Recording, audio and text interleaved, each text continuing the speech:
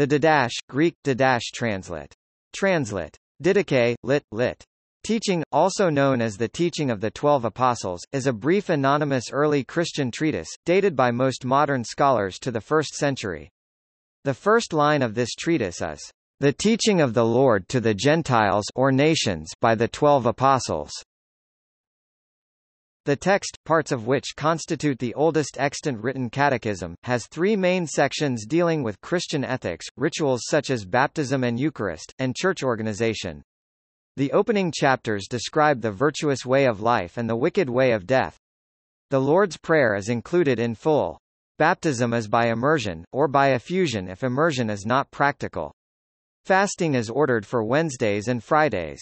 2 primitive Eucharistic prayers are given. Church organization was at an early stage of development. Itinerant apostles and prophets are important, serving as chief priests and possibly celebrating the Eucharist. Meanwhile, local bishops and deacons also have authority and seem to be taking the place of the itinerant ministry. The Didache is considered the first example of the genre of church orders. The Didache reveals how Jewish Christians saw themselves and how they adapted their practice for Gentile Christians. The Didache is similar in several ways to the Gospel of Matthew, perhaps because both texts originated in similar communities. The opening chapters, which also appear in other early Christian texts, are likely derived from an earlier Jewish source. The Didache is considered part of the group of second-generation Christian writings known as the Apostolic Fathers. The work was considered by some church fathers to be a part of the New Testament, while being rejected by others as spurious or non-canonical. In the end, it was not accepted into the New Testament canon. However, the Ethiopian Orthodox Church broader canon includes the Didascalia, a work which draws on the Didache. Lost for centuries, a Greek manuscript of the Didache was rediscovered in 1873 by Philotheos Bryennios, Metropolitan of Nicomedia, in the Codex Hierosolymitanus. A Latin version of the first 5 chapters was discovered in 1900 by J. Schlecht.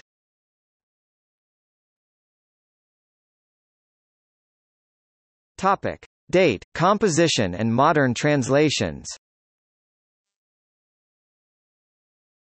Many English and American scholars once dated the text to the late 2nd century AD, a view still held today, but most scholars now assign the Didache to the 1st century. The document is a composite work, and the discovery of the Dead Sea Scrolls with its manual of discipline provided evidence of development over a considerable period of time, beginning as a Jewish catechetical work which was then developed into a church manual. 2 uncial fragments containing Greek text of the Didache verses 1-3 C4a, 2-7-3-2 were found among the Oxyrhynchus papyri No. 1782 and are now in the collection of the Sackler Library in Oxford. Apart from these fragments, the Greek text of the Didache has only survived in a single manuscript, the Codex Hierosolymitanus. Dating the document is thus made difficult both by the lack of hard evidence and its composite character. The Didache may have been compiled in its present form as late as 150, although a date closer to the end of the 1st century seems more probable to many. It is an anonymous work, a pastoral manual that Aaron Milovic states, "reveals more about how Jewish Christians saw themselves and how they adapted their Judaism for Gentiles than any other book in the Christian scriptures." The 2 ways section is likely based on an earlier Jewish source. The community that produced the Didache could have been based in Syria, as it addressed the Gentiles but from a Judaic perspective, at some remove from Jerusalem, and shows no evidence of Pauline influence. Alan Garrow claims that its earliest layer may have originated in the decree issued by the Apostolic Council of AD 49-50, that is by the Jerusalem Assembly under James the Just. The text was lost, but scholars knew of it through the writing of later Church Fathers, some of whom had drawn heavily on it. In 1873 in Istanbul, Metropolitan Philotheos Bryennios found a Greek copy of the Didache, written in 1056, and he published it in 1883. Hitchcock and Brown produced the first English translation in March 1884. Adolf von Harnack produced the first German translation in 1884, and Paul Sabatier produced the first French translation and commentary in 1885.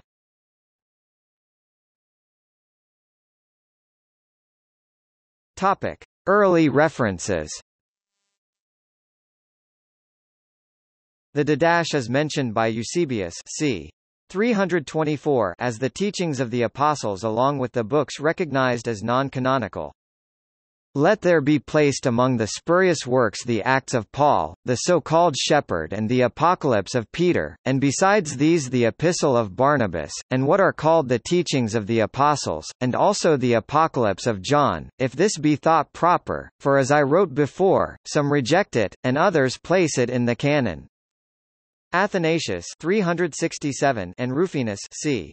380 list the Didache among Apocrypha.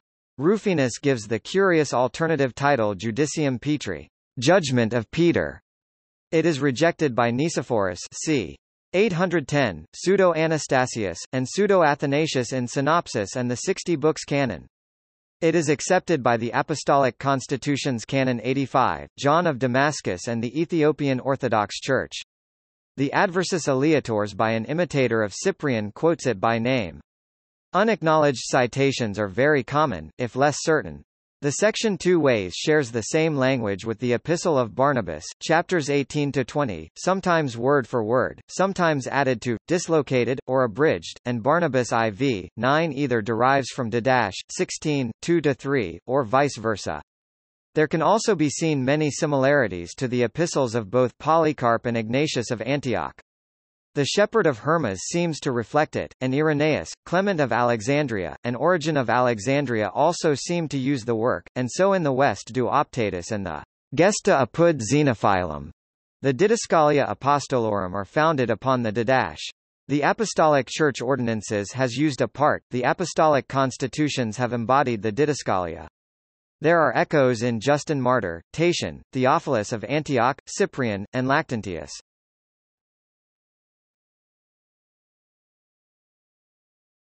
Topic: Contents.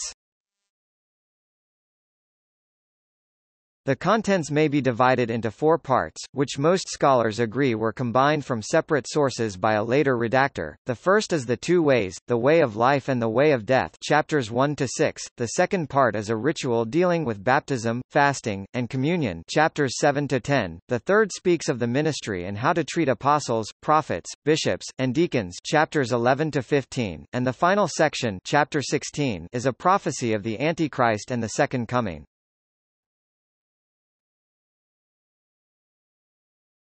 Topic. Title. The manuscript is commonly referred to as the Didache. This is short for the header found on the document and the title used by the Church Fathers, The Lord's Teaching of the 12 Apostles, which Jerome said was the same as the Gospel according to the Hebrews.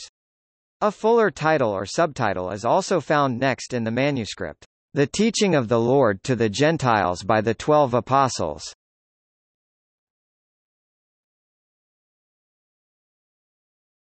Topic. Description. Willi Rohrdorf considered the first 5 chapters as essentially Jewish, but the Christian community was able to use it by adding the evangelical section. Lord in the Didache is reserved usually for Lord God, while Jesus is called the servant of the Father 9-2f, 10-2f. Baptism was practiced in the name of the Father and of the Son and of the Holy Spirit. Scholars generally agree that 9-5, which speaks of baptism in the name of the Lord, represents an earlier tradition that was gradually replaced by a trinity of names. A similarity with Acts 3 is noted by Aaron Milovic. Both see Jesus as the servant of God. The community is presented as awaiting the kingdom from the Father as entirely a future event. Topic: The Two Ways. The first section, chapters 1-6, begins, "There are 2 ways, one of life and one of death, and there is a great difference between these 2 ways." Apostolic Fathers, 2nd ed., Lightfoot Harmer Holmes, 1992, notes, the Two Ways material appears to have been intended, in light of 7.1, as a summary of basic instruction about the Christian life to be taught to those who were preparing for baptism and church membership. In its present form it represents the Christianization of a common Jewish form of moral instruction. Similar material is found in a number of other Christian writings from the 1st through about the 5th centuries, including the Epistle of Barnabas, the Didascalia, the Apostolic Church Ordinances, the Summary of Doctrine, the Apostolic Constitutions, the Life of Schnudi, and on the Teaching of the Apostles or Doctrina, some of which are dependent on the Didache. The interrelationships between these various documents, however, are quite complex and much remains to be worked out. The closest parallels in the use of the two ways doctrine are found among the Essene Jews at the Dead Sea Scrolls community. The Qumran community included a two ways teaching in its founding charter, the community rule. Throughout the two ways, there are many Old Testament quotes shared with the Gospels and many theological similarities, but Jesus is never mentioned by name. The first chapter opens with the Shema, "You shall love God," the Great Commandment, "Your neighbor as yourself," and the Golden Rule in the negative form. Then comes short extracts in common with the Sermon on the Mount, together with a curious passage on giving and receiving, which is also cited with variations in Shepherd of Hermas Mond, E. 4-6. The Latin omits 1-3-6 and 2-1, and these sections have no parallel in Epistle of Barnabas, therefore, they may be a later addition, suggesting Hermas and the present text of the Didache may have used a common source, or one may have relied on the other. Chapter 2 contains the commandments against murder, adultery, corrupting boys, sexual promiscuity, theft, magic, sorcery, abortion, infanticide, coveting, perjury, false testimony, speaking evil, holding grudges, being double-minded, not acting as you speak, greed, avarice, hypocrisy, maliciousness, arrogance, plotting evil against neighbors, hate, narcissism and expansions on these generally, with references to the words of Jesus. Chapter 3 attempts to explain how one vice leads to another, anger to murder, concupiscence to adultery, and so forth. The whole chapter is excluded in Barnabas. A number of precepts are added in chapter 4, which ends, "This is the way of life." Verse 13 states you must not forsake the Lord's commandments, neither adding nor subtracting, see also Doi 4-2, 12:32. The way of death, chapter 5, is a list of vices to be avoided. Chapter 6 exhorts to the keeping in the way of this teaching. See that no one causes you to err from this way of the teaching, since apart from God it teaches you. For if you are able to bear the entire yoke of the Lord, you will be perfect, but if you are not able to do this, do what you are able. And concerning food, bear what you are able, but against that which is sacrificed to idols be exceedingly careful, for it is the service of dead gods. Roberts, the Didache, like 1 Corinthians chapter 10 verse 21, does not give an absolute prohibition on eating meat which has been offered to idols, but merely advises to be careful.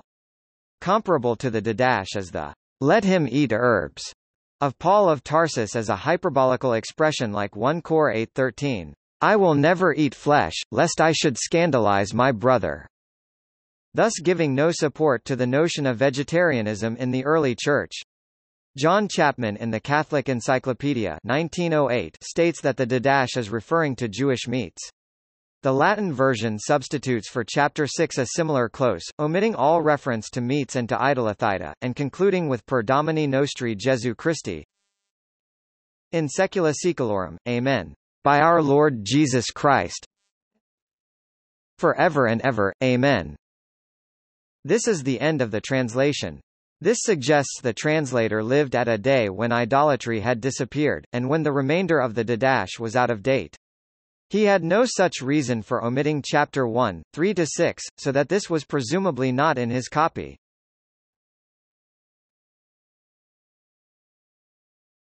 Topic: Rituals.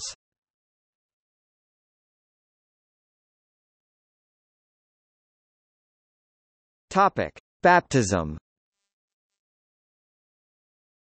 The second part, chapters 7-10, begins with an instruction on baptism, the sacramental rite that admits someone into the Christian Church. Baptism is to be conferred in the name of the Father, and of the Son and of the Holy Spirit, with triple immersion in living water, that is, flowing water, probably in a stream. If that is not practical, in cold or even warm water is acceptable. If the water is insufficient for immersion, it may be poured 3 times on the head, effusion. The baptized and the baptizer, and, if possible, anyone else attending the ritual should fast for 1 or 2 days beforehand. The New Testament is rich in metaphors for baptism but offers few details about the practice itself, not even whether the candidates professed their faith in a formula. The Didache is the oldest extra-biblical source for information about baptism, but it, too, lacks these details. The 2 ways section of the Didache is presumably the sort of ethical instruction that catechumens students received in preparation for baptism.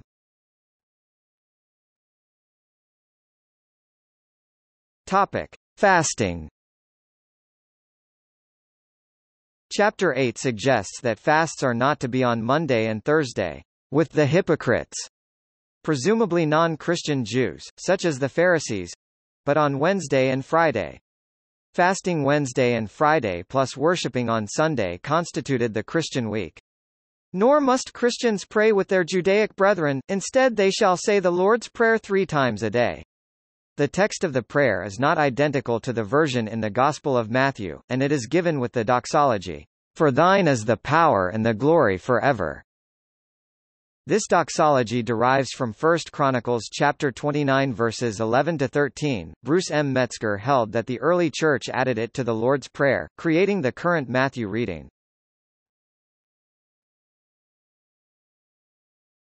Topic: Daily prayer. The Didache provides one of the few clues historians have in reconstructing the daily prayer practice among Christians before the 300s. It instructs Christians to pray the Our Father 3 times a day but does not specify times to pray. Other early sources speak of 2-fold, 3-fold, and 5-fold daily prayers.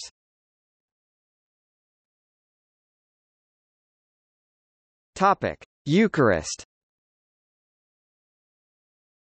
The Didache includes 2 primitive and unusual prayers for the Eucharist, thanksgiving, which is the central act of Christian worship.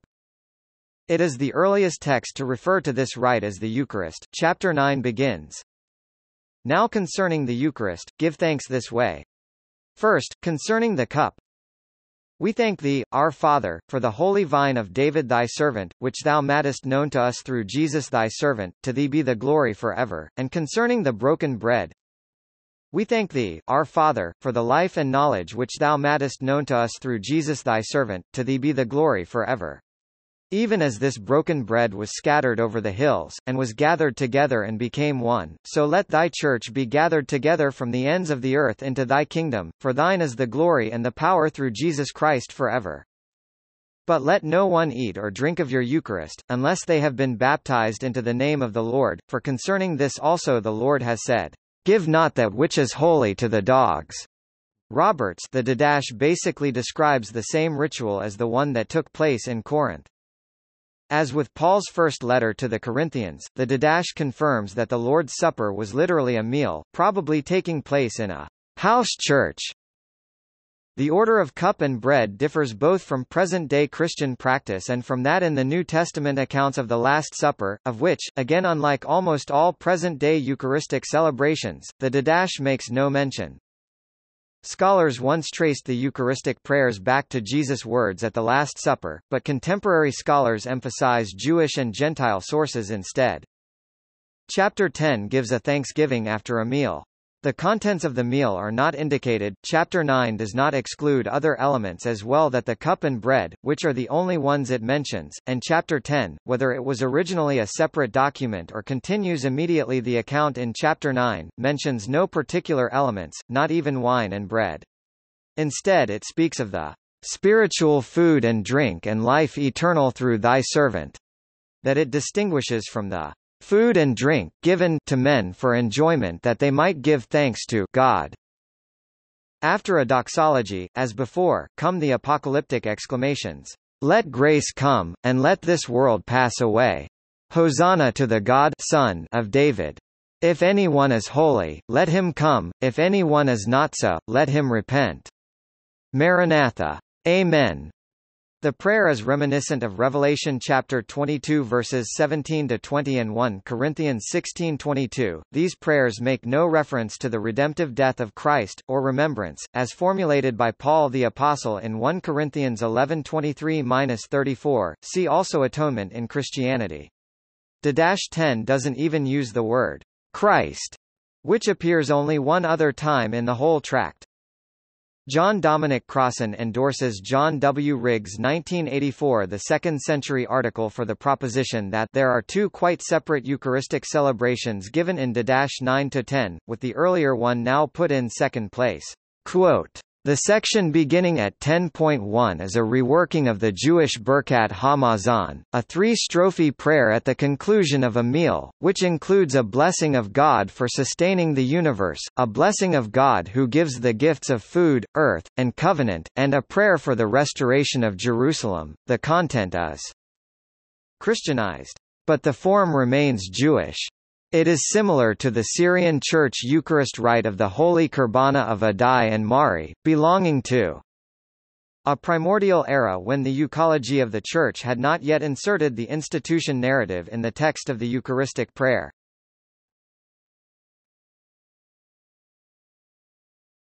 Topic: Church organization. The church organization reflected in the Didache seems to be underdeveloped. Itinerant apostles and prophets are of great importance, serving as chief priests and possibly celebrating the Eucharist. The text offers guidelines on how to differentiate a genuine prophet that deserves support from a false prophet who seeks to exploit the community's generosity. For example, a prophet who fails to act as he preaches is a false prophet. 11:10. The local leadership consists of bishops and deacons, and they seem to be taking the place of the itinerant ministry.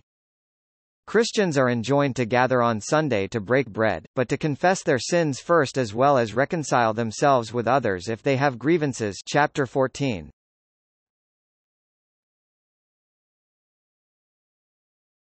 Topic: Matthew and the Didache.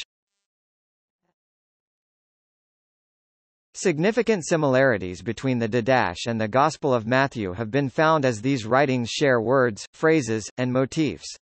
There is also an increasing reluctance of modern scholars to support the thesis that the Didache used Matthew. This close relationship between these two writings might suggest that both documents were created in the same historical and geographical setting. One argument that suggests a common environment is that the community of both the Didache and the Gospel of Matthew was probably composed of Jewish Christians from the beginning. Also, the two ways teaching did 1-6 may have served as a pre-baptismal instruction within the community of the Didache and Matthew. Furthermore, the correspondence of the Trinitarian baptismal formula in the Didache and Matthew did 7 and Matt 28-19 as well as the similar shape of the Lord's Prayer did 8 and Matt 6-5-13 appear to reflect the use of similar oral traditions. Finally, both the community of the Didache did 11-13 and Matthew Matt 7:15-23, 10-5-15, 40-42, 24:11, 24 were visited by itinerant apostles and prophets, some of whom were heterodox.